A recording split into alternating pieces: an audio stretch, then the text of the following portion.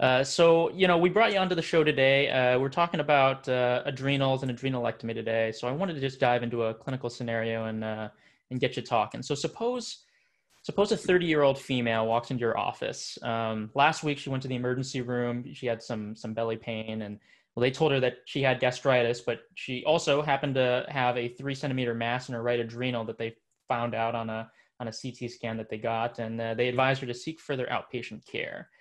So, first things first, I imagine you have a well-practiced differential in your mind whenever you're confronted with, adrenal incidentaloma. For a medical student or a resident encountering an adrenal mass like this, what should we be thinking of?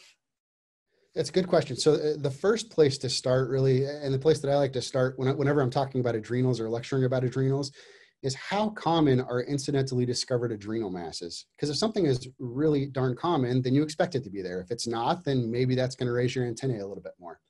As it turns out, adrenal masses, so incidentally discovered adrenal masses, are relatively common. In the literature, roughly 4 to 10% of any cross-sectional imaging study will have an adrenal incidentaloma. And if you think, 4 to 10%, that's not a huge number. But here at the Mayo Clinic, we do roughly 50,000 CT scans a year. So as you can see, it doesn't take long for that to add up. And what I always tell my medical students and residents is you are 100% going to encounter these things. The question is, are you going to recognize it and know what to do with it? But you will encounter them.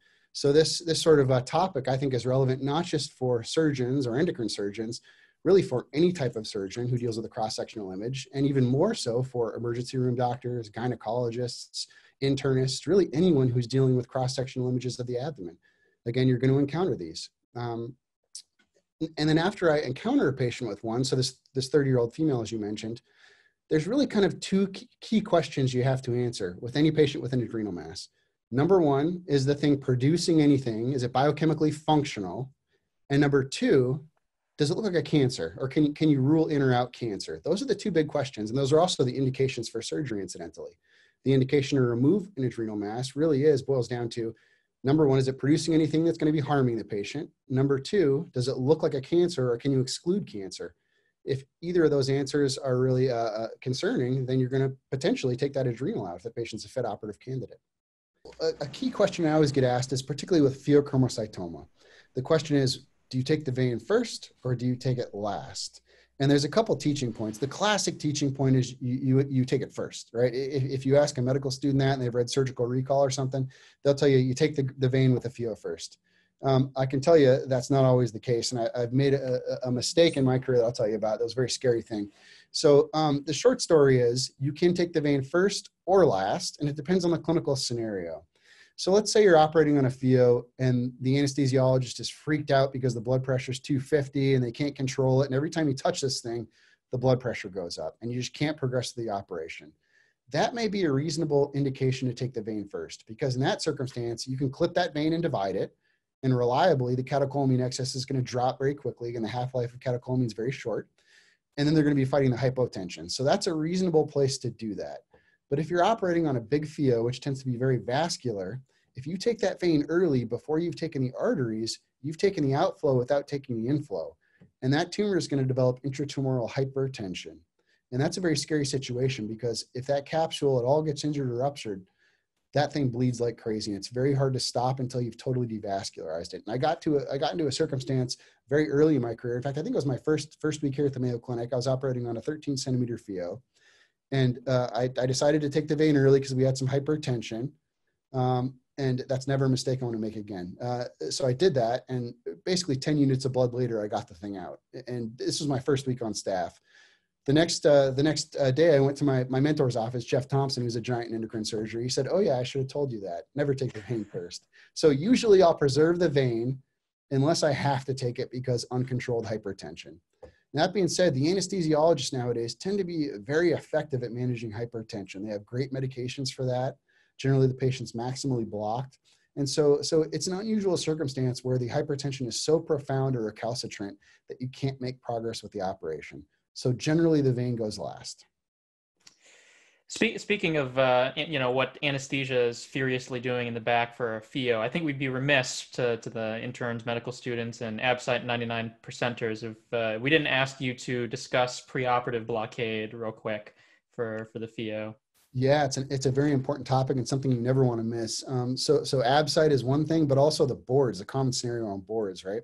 This is one of my questions. So on boards, as far as or ab site, when you're dealing with a pheochromocytoma, you either suspect a pheo or you know it's a pheo for whatever reason, that patient has to be blocked. Now, nowadays, it's a bit more controversial how to do that, and we have a number of options. The classic way we do this, and the way we still do this at the Mayo Clinic, is alpha blockade. We have a couple options there. What we would usually use here at the Mayo Clinic was phenoxybenzamine, non-specific alpha blocker. That medication is very expensive. It's difficult to get, difficult to push through insurance. The patients get very symptomatic with it. And it leads to a relatively high rate of postoperative hypotension because the long half-life, after you've done with the operation and you've solved the catecholamine problem, that medication lingers around. So that's kind of an older medication. One of the newer things we use, not necessarily new, but newer to us here, is we use Cardura or doxazosin. It's a selective alpha blocker. It's relatively easy for the patient to get access to as far as cost and insurance. It has less postoperative hypotension, but still very effective and safe. So generally that's our go-to, that's an alpha blocker. We generally institute that 2 weeks before surgery, depending on the patient and circumstances, but usually at least 2 weeks before surgery. That's titrated up very, very closely. Here it's done by our endocrinology colleagues, but any sort of physician could do it. It's really a matter of titrating that medication to orthostatic hypotension. And it does kind of run them down. They feel lousy, they have the stuffy nose, they get up and they feel dizzy. But 2 weeks before surgery, start that. The classic teaching is you're going to want to start that before you start beta blockade. That's one of the pitfall questions on the ab site. You don't want unopposed beta blockade in the absence of alpha blockade in these patients. That can lead to severe hypertension. Now, in addition to blockade, one thing we always want to do with these patients is we really want to load them up with fluid. Now, the reason for that is patients who have pheochromocytoma tend to be intravascularly deplete. Now, even though they have high blood pressure, their vascular volume is very constricted. So they have essentially a small tank, right? And as soon as we take out that pheo, they have a vasoplegic effect where their vasculature dilates. Now, if you haven't tanked them up first and their vessels dilate, that relative intravascular volume is very low. That's a setup for severe hypotension, the need for pressors postoperatively. And so the way we get around that is we really tank them up. We give them essentially over 3 to 5 days, tell them to eat whatever they want as far as salt goes. The one time in their life they're liberalized to eat all the things they usually can't eat. You know, they can go to Pizza Hut and eat pizza, French fries, hamburgers, whatever they want to eat. They also push to fluid, Gatorades, et cetera. You have to be a little bit careful with patients with congestive heart failure in loading them up very rapidly and quickly, but that's generally what we do. An old way of doing this is you'd admit them to the hospital the night before surgery and then sort of more gently hydrate them with saline infusion. You still can do that in patients with CHF or if you're concerned for some other reason, but generally just outpatient salt and fluid loading is the way we get around that. And when you do that effectively and you're operating on the right side, you'll see the inferior vena cava tends to be very robust. It's very, you can see it's full of fluid, and that's what you want.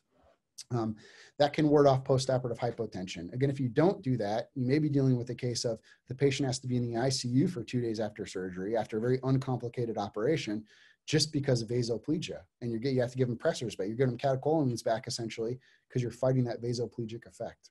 So that's generally our method of blockade. There are other options.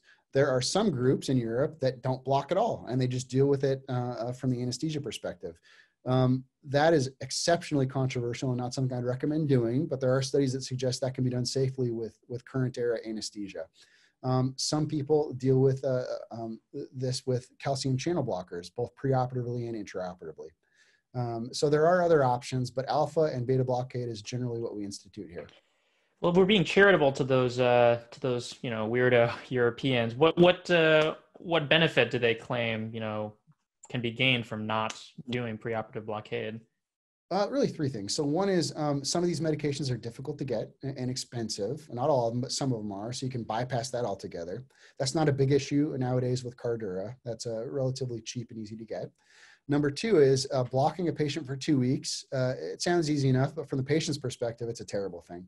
You really run them down. If I had some magic switch and dropped your blood pressure down to 80 and made you orthostatic, you're just going to feel lousy. They get a stuffy nose. They can't sleep at night because they have the stuffy nose. So patients describe essentially being miserable. So again, you can bypass that part of it too.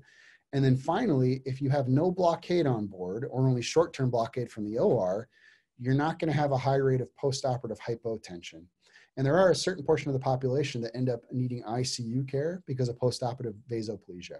Nowadays, that's a low rate, probably about 10% in our series here, but it's not zero. And ICU care, as you know, is very expensive. Right, right.